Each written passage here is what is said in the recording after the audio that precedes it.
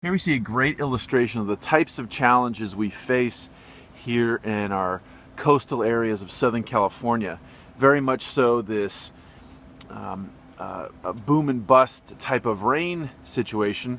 More typically, not a lot of rain. So we have this very arid area merged with this very geologically young landscape. So we have a lot of up-down hills. So for example, here in the western side of the Santa Monica Mountains, we have a lot of areas like this. This area has been impacted by fires, and most recently the 2013 Springs fire. But what we see is we've just had a bunch of El Nino rains, for example, and but it has not rained in the last 12 hours.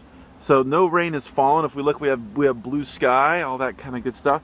But yet this hillside, and this is not a stream bed. This is not in the middle of some channel or some draw. This is just a regular old rock face, and we have this water that's just pouring out of the hills.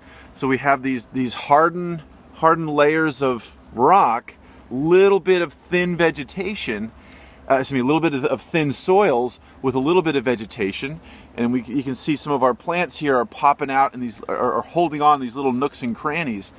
The water is just sheeting off, it goes down into these soils, into these water holding areas, if you will, but then rapidly hits these bottoms of impenetrable material like this hardened rock, and it just scoops on down and flows out. So you can imagine this water is just pouring down. It's like a bunch of mini little micro waterfalls basically all around here. So if you're building a house down here, if you have a road, if you have a farm, it's a huge challenge.